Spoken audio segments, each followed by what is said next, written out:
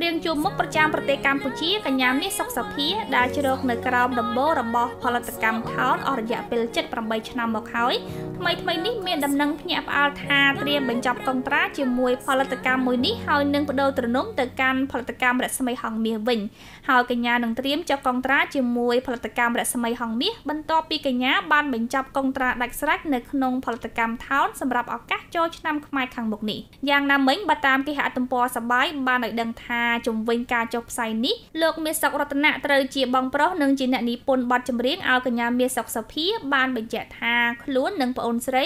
មិនបានទៅចុះកុងត្រាចូលផលិតកម្មហងមាសដោយ website មួយចំនួនលើកឡើងនោះទេលោកនិងក្រុមហ៊ុនថោនមានការភ្ញាក់ផ្អើលយ៉ាងខ្លាំងក្រោយពីទទួលបានដំណឹងមិនពិតមួយនេះជាមនុស្សមិនយល់ពីអត្តន័យស្នេហ៍ពេលមានបង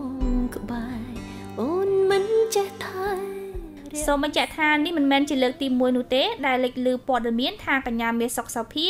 នឹងផ្លាស់ប្ដូរទំនុំទៅកាន់ផលិតកម្មរស្មីហងមាសខណៈដែលផលិតកម្មធំមួយនេះសម្បូរទៅដោយតារាចម្រៀងស្រីល្បីៗដូចជាកញ្ញាអុកសុគន្ធកញ្ញាកញ្ញាពេជ្រសុភានិងកញ្ញាសុគន្ធនីសាជាដើមគួរជម្រាបផងដែរថាបទចម្រៀងដែលកញ្ញាមាសសុខសភានឹងត្រៀមចេញនៅក្នុងការផ្ដល់ជូនដល់ទស្សនិកជននៅក្នុងផលិតកម្មថោនជាប្រភេទបទចម្រៀងរំវង់រំក្បាច់និងកន្ទ្រឹម